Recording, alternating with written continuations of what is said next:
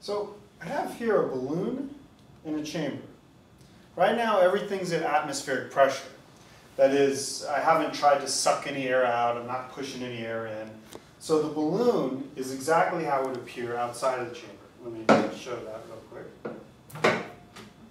So here's the balloon. Now the balloon exists like this because there's an equal number of collisions going on inside of the balloon as opposed to outside of the balloon. That's what pressure is. Pressure is basically the force of the collisions of the air molecules on the object. So if here's our balloon, inside the balloon we have, a bunch of air molecules. And one thing you can say about atoms and molecules, they're always moving. Even if they're in this desk, they're jiggling. And in the air, they're free moving all over the place. And so they're hitting the walls and bouncing off. Some of them are just going this way. And if there were no air on the outside, then every time it hit the wall of the balloon, it would be causing it to expand, and the balloon would be expanding. But, like I said, we have equal number of air molecules outside, I should say equal pressure, and these guys are hitting the walls as well, and it forms an equilibrium. And the equilibrium is the size that you see here. But what I'm going to do now, I'm going to turn on the vacuum chamber and suck the air out. So let's do that.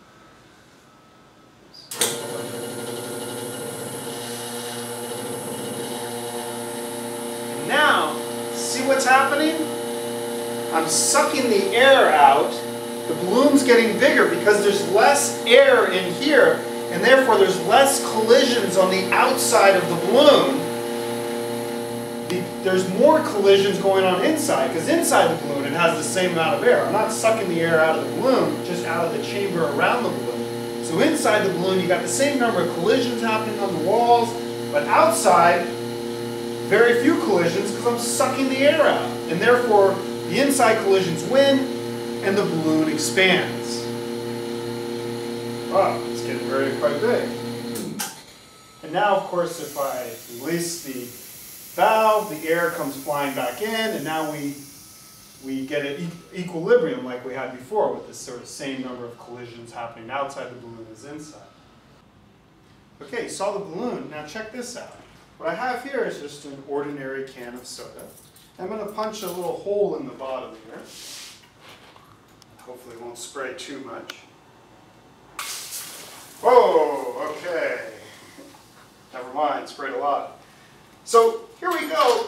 This soda's just drizzling out.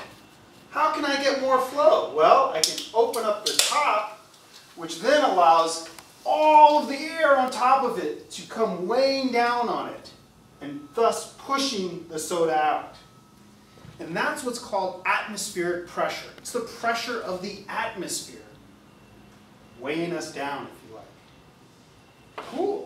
Let me show you another demonstration about the air molecules all around us, the atmospheric pressure. So here's two half spheres. There's nothing attaching them, just two half spheres. And what I'm going to do now is I'm going to suck the air out of the middle so that there won't be any air, or much less air in the middle as compared to outside of it. So here's a little hand pump. So I'm pumping the air out of the middle of these two half spheres. So now there's going to be many more air molecules on the outside colliding with the walls on the outside than on the inside.